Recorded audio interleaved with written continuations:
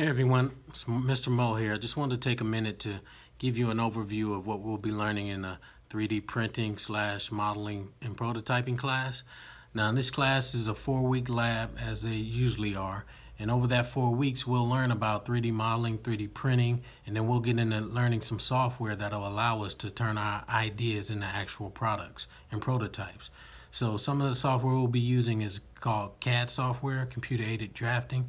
So that will allow us to make our 3D models. And then we'll take those 3D models and import them into our 3D printer and actually print them out.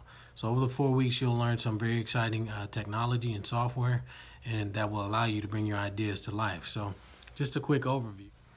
So in our 3D modeling class, we'll be using Chromebooks that allow us to get online and use the software to actually build out some of our 3D models. And then once we build our 3D models, we'll be able to bring them over here to our 3D printer and actually have them printed out. And once they're printed out, you'll be able to take them home, and it'll be a great introduction to learning how 3D modeling, printing, and prototyping work. So I hope to see you soon at the Simpler STEAM Playground.